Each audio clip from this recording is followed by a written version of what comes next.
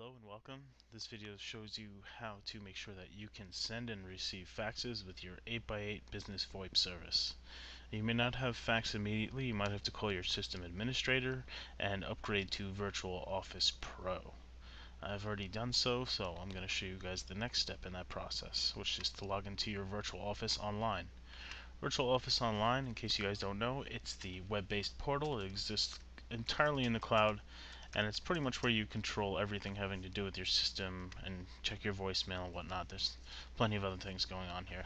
Alright, so I'm logged into the portal. The next thing I'm going to want to do is go into Settings, go to My Services, and you'll see that I have the option to pick a fax number. Okay, so I'm going to go ahead and enter this information. We are in the great state of New York. Alright, so once I do that, you'll see some options appear as to which number I can pick.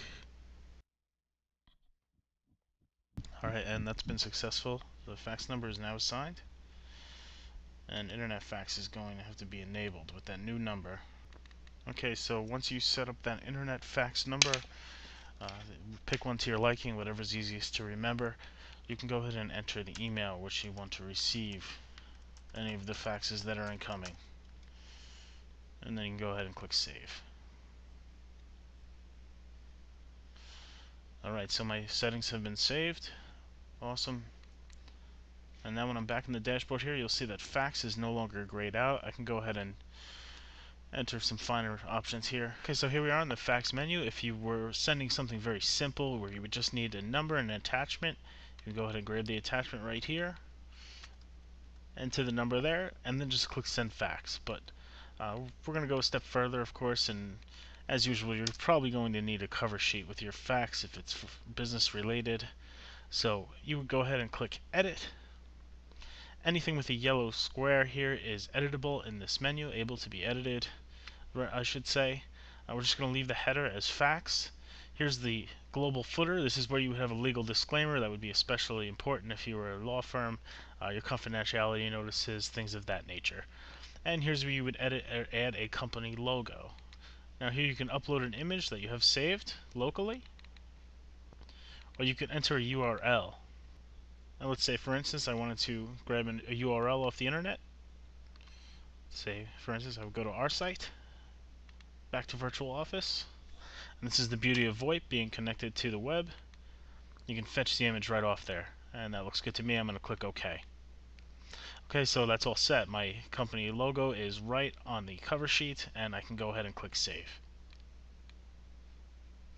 It'll prompt you whether you want to save this as a global fax template or use it just for this fax only. I think we'll be using this from now on, so I'm going to say yes, and this will be my global fax. I won't need to edit this ever again. Of course, if I want to, I can. Alright, so I'm all done with the cover sheet. Now for the next step, this is something that I find especially useful. HP offers a service called HP Fax Me. It's totally free. What you do is basically enter this number, which is 1-888 HP Fax Me, which is 473-2963. Now what this does, it's an automated service. You send them a fax, and they send you back a confirmation. Basically, this covers all bases, and you can confirm that you can both send and receive faxes from your fax number. Okay, so for name, we're just going to enter HB Test Fax. Test. I'm going to leave the notes blank. Enter this information. And for the attachments, I actually just have a blank Word document, so it's make sure that's a total of 2 pages. You don't want to confuse the system too much. And before you hit send, you can just make sure that everything is all set here. Hit preview. Okay, that looks good. And now we can go ahead and send the fax. And you'll see the 8x8's fax service starts to go to work.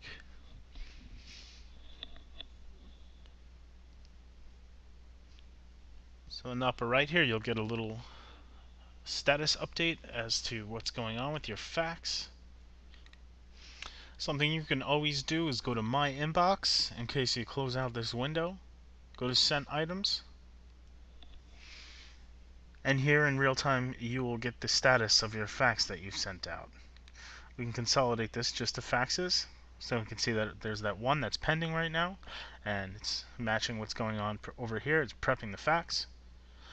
And you'll also see, important, faxes are stored online for 60 days. To save this fax, save it to your computer. Alright, next it's connected. Everything seems to be going smoothly so far. Okay, and it's sending page 1 of 2. Sending page 2 of 2. And finally, both pages are sent.